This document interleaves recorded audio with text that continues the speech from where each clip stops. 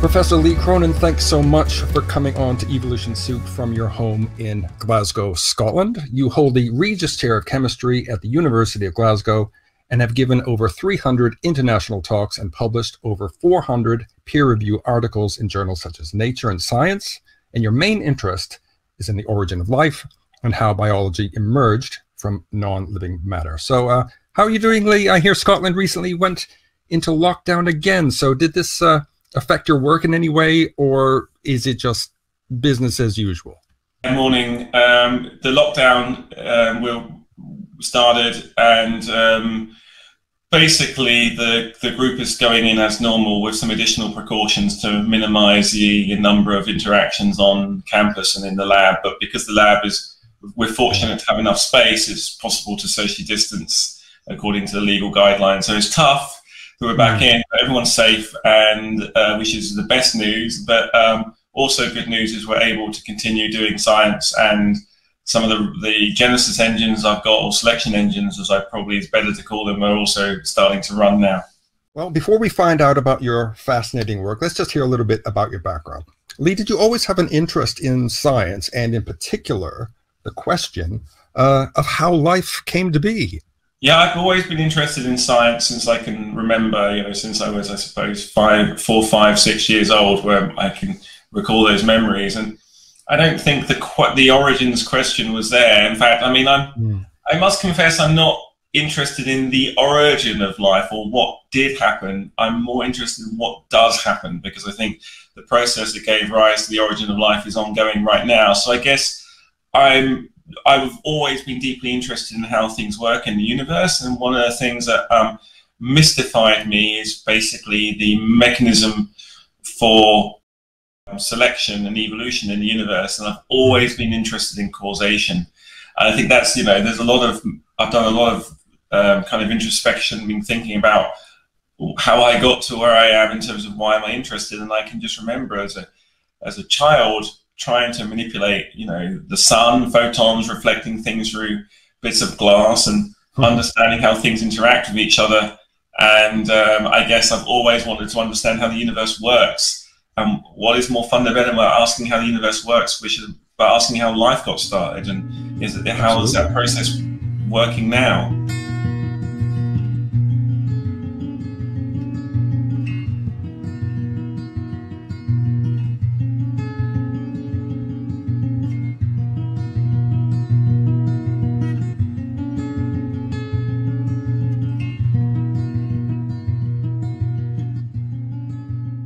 So, the search for the origins of life, also known as abiogenesis, is nothing new.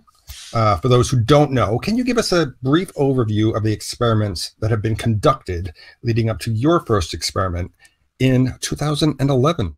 Yeah, so the origin of life, or looking at abiogenesis, is not new. It's been going on for hundreds of years, thousands in fact. I suppose in recent history, the people who are trying to think about how matter could be animated, and I suppose in medieval times there was a kind of morbid fascination with life and death. There still is. So there are people thinking that, you know, that life could just spontaneously generate, and you know, because people saw suddenly bacteria growing or maggots growing and things like that.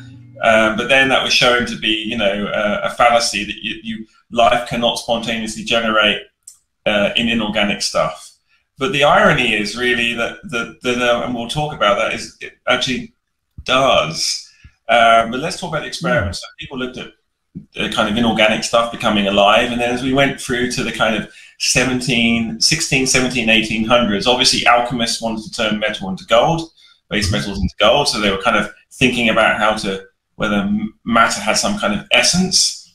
And then when we started to get really serious about chemistry and understand how chemistry worked, people started to do very fascinating experiments with what happens in a soup of chemicals.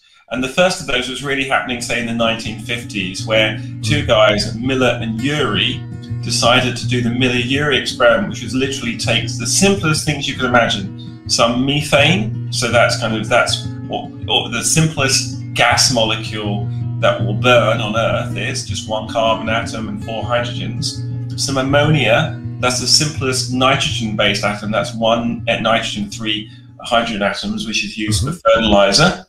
And then some water, H2O, so water is all around, and some hydrogen, H2, one of the most, simpler gases in the universe. Put it all together in a bell jar with, and just have 2 electrodes and zap the material to simulate, lightning and kind of other reactions going on at, thousands of volts, literally 50,000 of volts. And when they did that, they found that there was a soup of molecules made, like the primordial soup, as they called it. That was in the 1950s.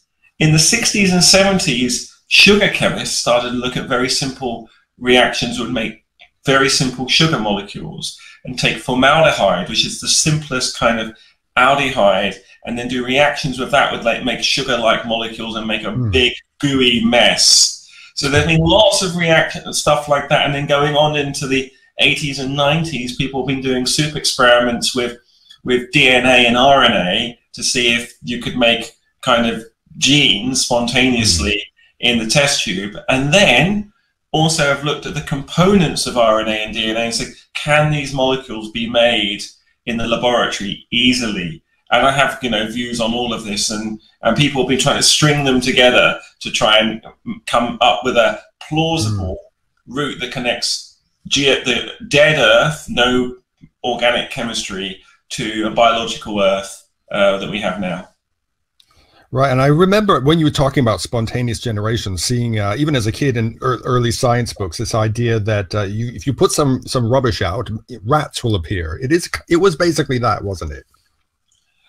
Basically, yeah. So spontaneous generation really was, there were biological materials inside the container which were basically decaying, and if the flies had been there were larvae that turned into maggots, and or if it was just bacteria or fungi, they would grow. So they were already present, and it was showing if you sterilize the material, then obviously nothing would grow because everything was dead. So spontaneous generation was ruled out. But my comment I made about spontaneous generation is, of course, spontaneous generation does not occur without evolution. But if you have if you have some time, you can get evolution into biology. So on a billion-year timescale, spontaneous generation using evolution is the answer.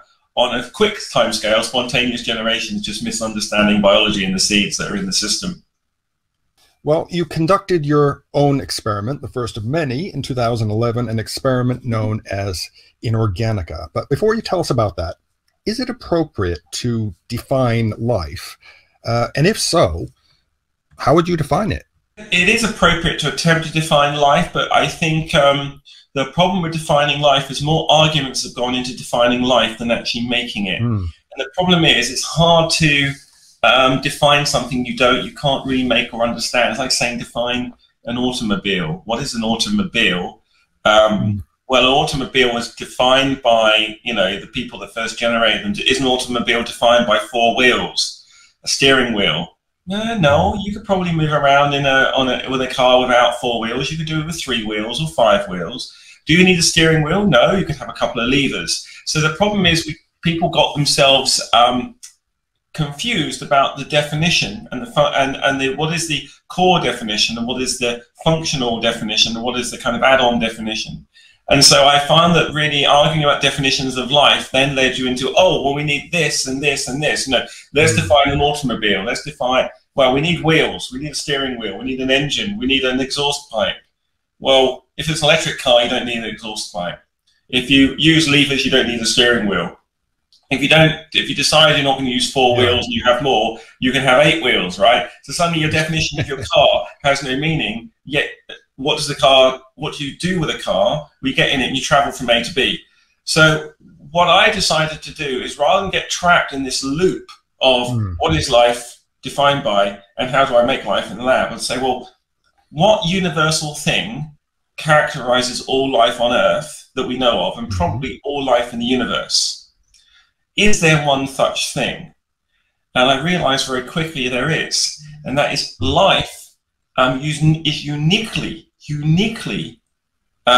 defined by its ability to generate complexity via evolution.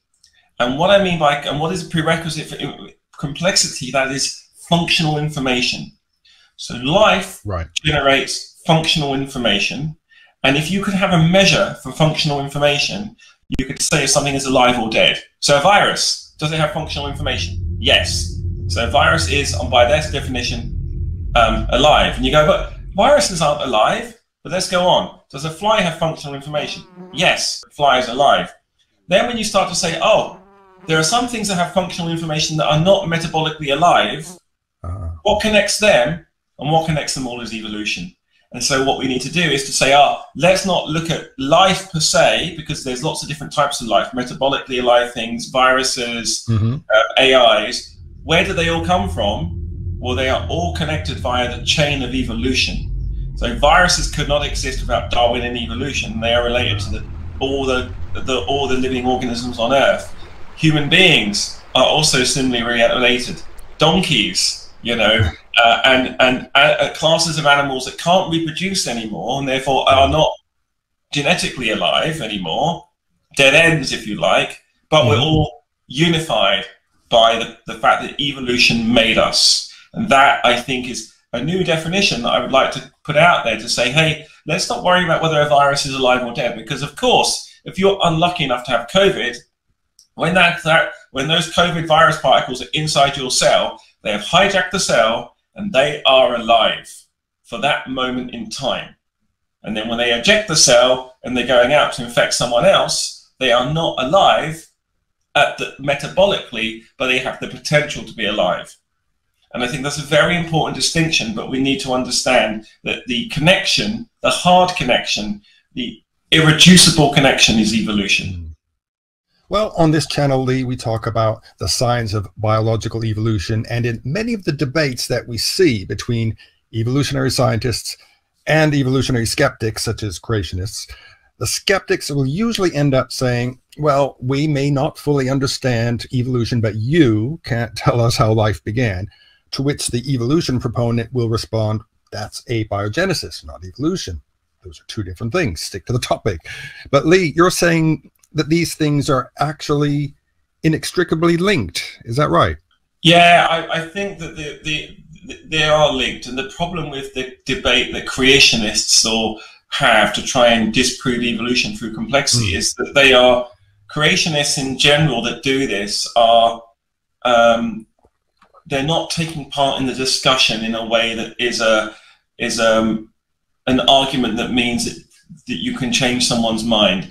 If you have an argument with someone, then for me, the prerequisite of an argument is that you have a point of view you believe in, but when your point of view is shown to be inconsistent with the evidence, then you are willing to revise that point of view. What creationism is creationism over the last 50 years is just evidence of of a body of people that don't want to accept the method of dialogue, logical discussion, you know, is my axiom correct, yes or no, and then move on. They are trying to muddy the waters with questions, and lack of information has been evidence of their point of view. What they don't understand is science, the process of science, is about explaining where you don't know. That's it. You know, the reason I'm focusing in on abiogenesis is because we don't know how that works scientifically yet, and we're trying to uncover the mechanism. The creationists will say, look, evidence of the creationist viewpoint. I'm like, no, evidence of the scientific method.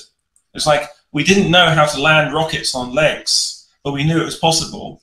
And then Elon Musk with SpaceX worked out the mechanics of landing the rocket on legs. It's a very hard thing to do, use technology. So I think the problem I have with the creationist debate is that it isn't a debate, it is a religious cult.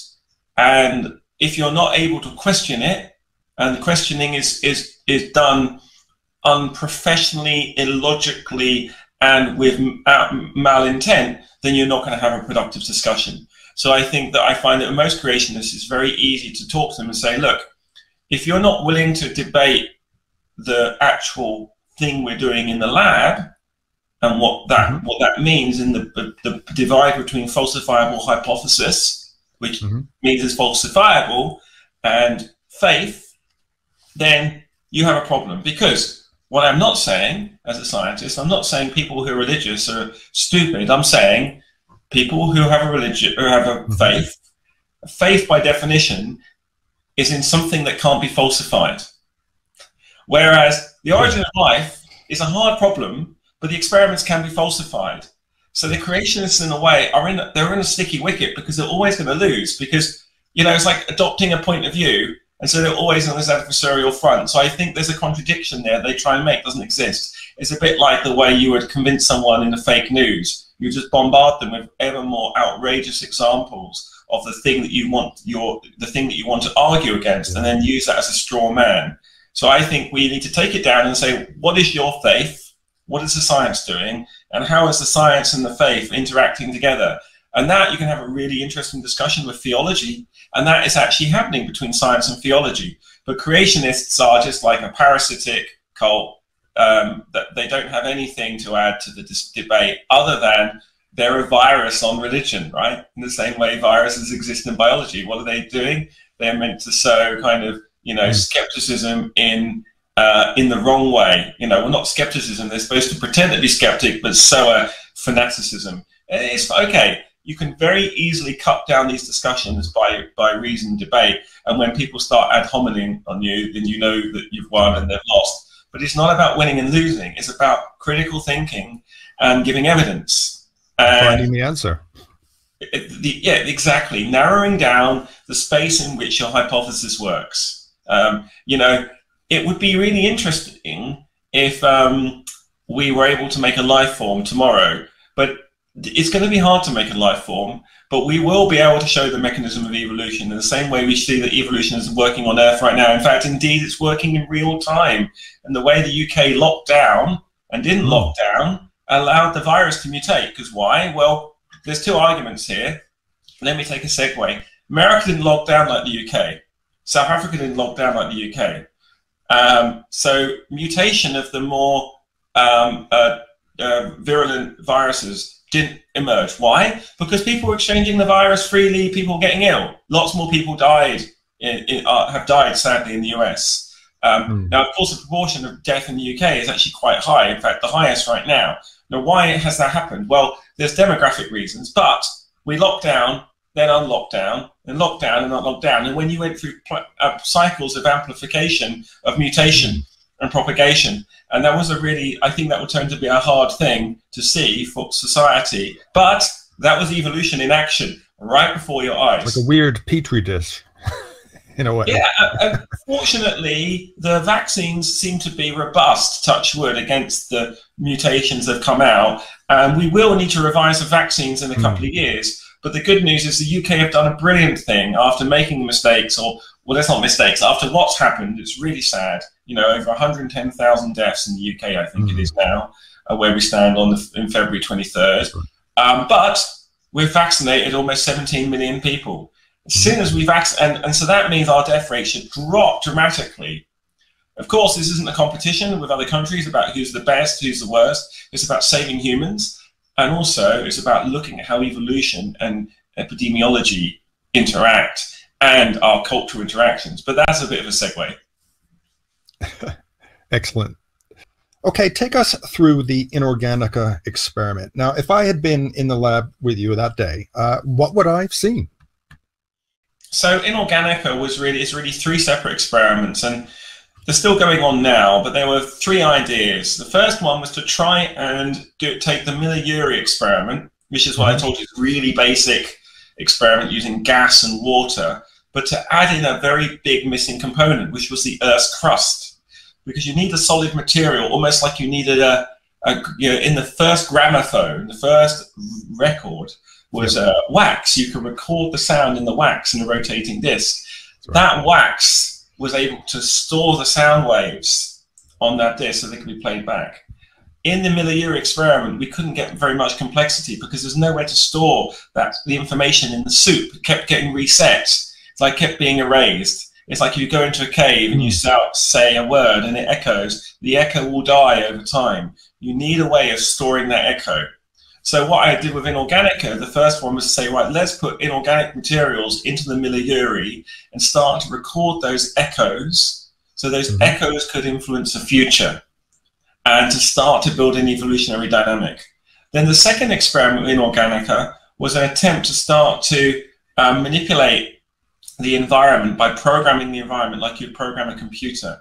So in the same way you could program a computer to do certain things, in Inorganica the idea with the program was to change the Earth's crust systematically through different mineral worlds. So you could put the material through the pyrite world, which is a kind of mineral of iron, then maybe through some kind of copper mineral world, and so on and so forth, and go through those. And then the third experiment was an experiment where we were making cells, blobs, if you like, of oil and water, like salad dressing, and seeing how these oil and water blobs could start to evolve on their own spontaneously by shaking them and providing some energy and some disequilibrium. So Inorganica was really the dream to kind of see evolution in the inorganic world, amplify it in the changing the environments in the inorganic world, and then ending up with cells. So we could go from sand to cells, because that's what had to happen at the origin of life.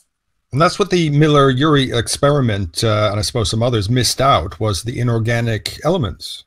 Yeah, I mean, and of course all these experiments are really simple models, and if you think back then, it was a really big paradigm shift for people to think that you could make so many molecules from just such a simple experiment. But then the vast space of molecules that was possible can be reduced down by having the inorganic materials, because they would amplify some reactions at the expense of others, because they would add constraints. It's a bit like if you say, I'm going to go to a waterfall and I'm going to drink water. Well, if you don't have a bottle, you could use your hands. With your hands, the water will be spilling out everywhere. There are the constraints. If you have a bottle, that acts as some constraints. You can boundary condition. You can fill up the bottle with the water and then drink it. And it's understanding how those constraints can be used in chemistry to stop all the reactions spilling out everywhere, contain them in a bottle, if you like, so you can just do one type of reaction or a subset of possible reactions and see what happens in time. So let's say that we do get the answer to how life began. Now, there are bound to be critics out there that are saying, Lee Cronin, you are going to destroy the mystery of life. As human beings, we need that. So what do you say to this criticism?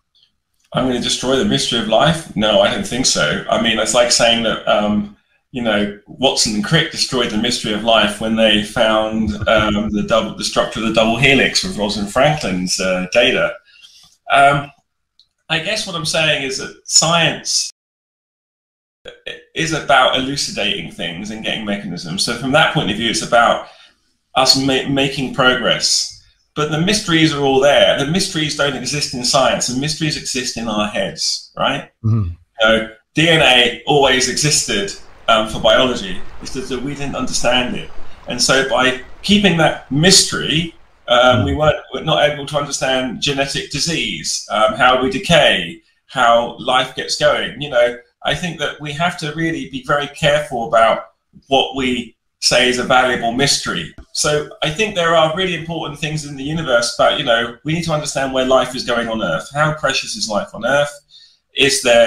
How populated is the universe with other life? And I think some of these experiments is absolutely critical. We do them because we want to know how alive the universe is. And, you know, in the same way that when we first realized that stars were powered by hydrogen and not coal, that did not destroy the mystery of the stars in the sky. It allowed us to work out how big the universe was and what is the rate of star genesis. So for those people that say I'm destroying the mystery, I don't think that's the right question. I would say, oh my gosh, I'm helping us understand the wonder. So I think that wonder is more positive than mystery, because mystery has a rather negative connotation at the end, doesn't it?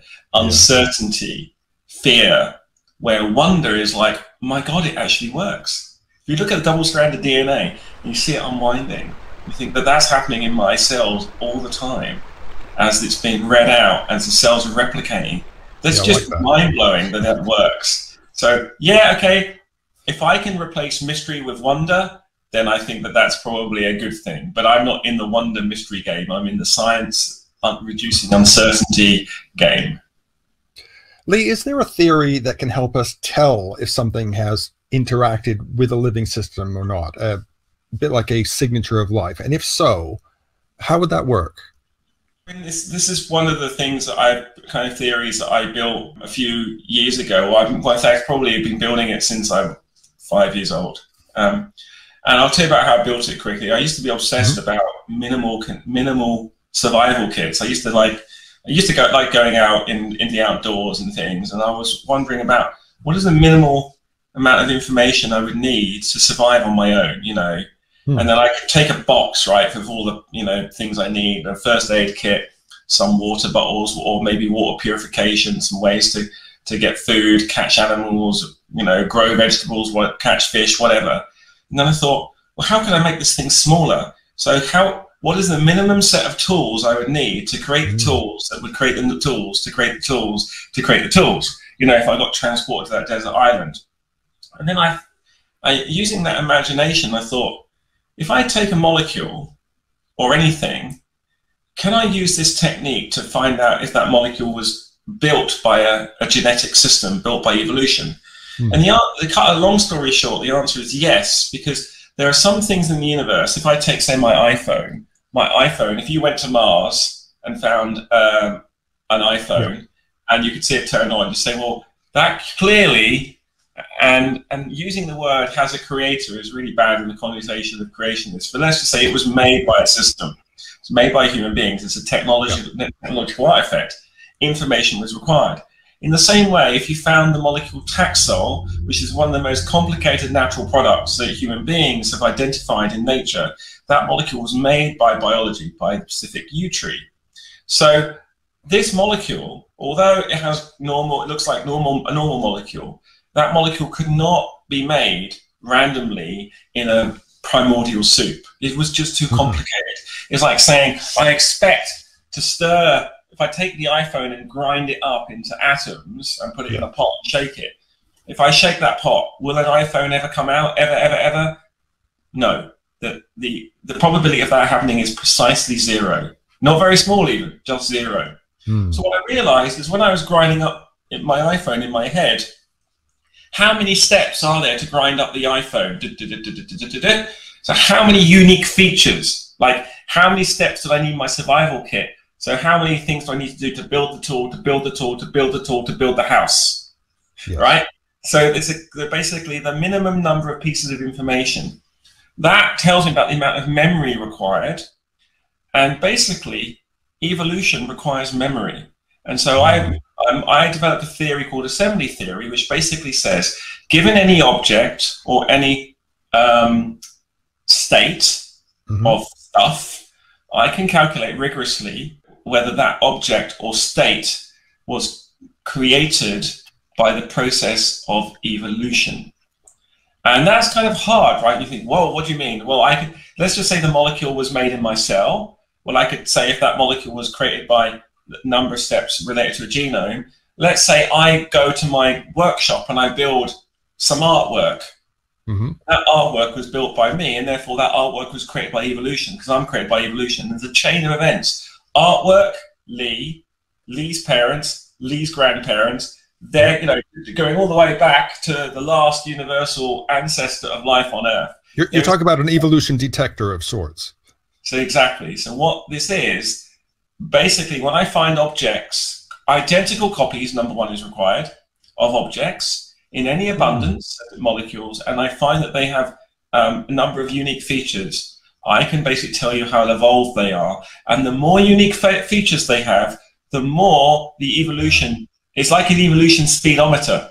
So I can say zero evolution, 1,000 miles an hour. And I can measure that in the lab. And that's really exciting because that means we can measure it in our lab, we can go to outer space, we can go anywhere in the universe and measure whether evolution has occurred or not. It's like we've built like a gravity detector, but for evolution.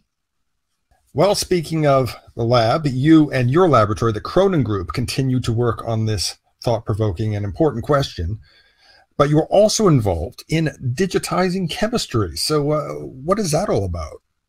So I realized very early on that when I wanted to kind of build a system that would look at the amount of information required to get evolution going, I should view evolution a bit like a computer program, and I needed to basically look at the number of variables and how those variables would change in space and time.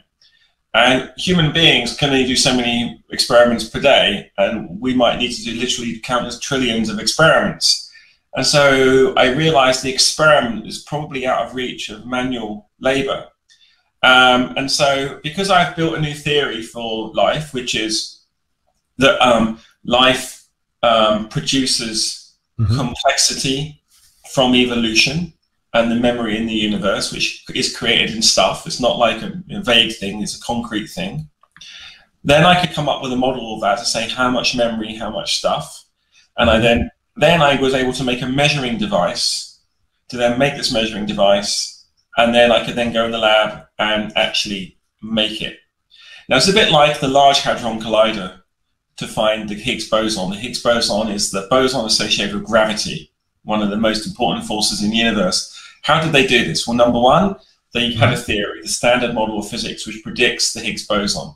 Number two, they then looked at that theory and estimated the energy range in which that boson would be created to search, to collide particles together. So then they built the collider and the detector in that energy range, and they then did the experiment and looked for the signature. And once they got above the threshold, they were able to say for sure, we've discovered the Higgs boson. Now think, I've got a theory for life. I can make a model. I can work out roughly where to look. I then build the machine. I then run the machine to find the signature of life. But in doing the calculation, I realized the machine required many more operations, mixing together liquids and solids and things than a human being could feasibly do in a lifetime. So I decided to make a programming language for chemistry and make a robotics for chemistry. And that's what we did. And in the process, I've made the first universal robot that does chemistry. And of course, when I was saying to people, can I have money to make robots for Origin of Life? They said, no. I said, well, can I have money to make robots to discover new drugs? And they went, that's a better idea. Do that. And so I built the digital chemistry system to initially discover new drugs. So in my lab, I have a drug discovery system that makes molecules. But then obviously, I was then asked for permission to repurpose that technology for the Origin of Life, which was my initial ambition. But it's a bit like, you know, Elon Musk wants to go to Mars, but really to make money, he has to go into orbit and service a space station, put satellites in and give internet and GPS. So he's using SpaceX as a vehicle to make money so he can have his dream to go to Mars. I'm using the digitization of chemistry as a vehicle to solve drug discovery problem and make human health better. And then my reward for that is to get to use technology to find out if there's life in the universe. So I think it sounds as though you're saying you could 3D print your prescription or something. Is that right? Not quite 3D print, but I would say almost analogous to that. Take a code, like in a 3D printer file, put it in a robot, and then make your drug. Interesting. Lee, if your purpose is to get one particular message across to the world, what would it be? I think the most important thing is that there isn't really a mystery of the origin of life, right? I think we're looking at it all wrong. I think what we're trying to understand is my very strong inclination based on the science at the moment is that we can generalize evolution beyond biology. So then one message I'm trying to say in a very concrete way is that biology did not create evolution. Evolution created biology, and what biology has done is massively sped up that process of evolution.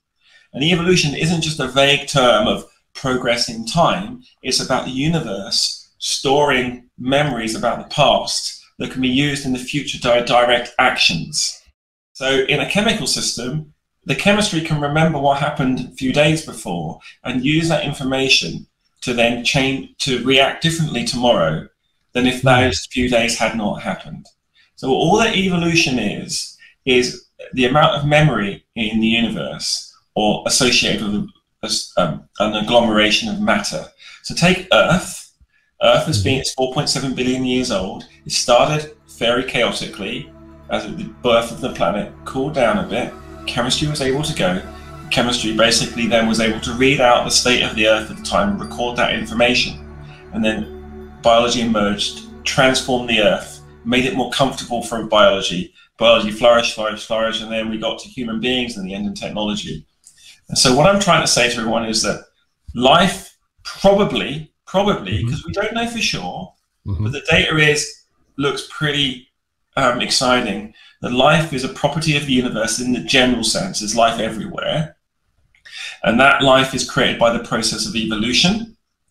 And that we should really be thinking about how to find life elsewhere in the universe and what that might mean if the emergence of life on Earth is as common as the birth of a star in the universe.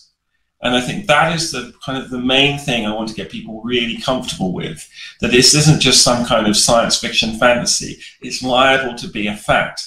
Some people on the scientific side will be much more conservative than me, say, oh, we only have one point, that's heretical, or not heretical, because it's not, I'm not breaking the laws. I'm just saying I'm making some assumptions that this process of evolution is more strong than others might determine. And people on the other side might say that's impossible. You know, God made life on Earth, God made the universe, God made Earth. But what I'm trying to say is that there is science we can do right now. We're uncovering that mechanism of evolution, and we're seeing it right now.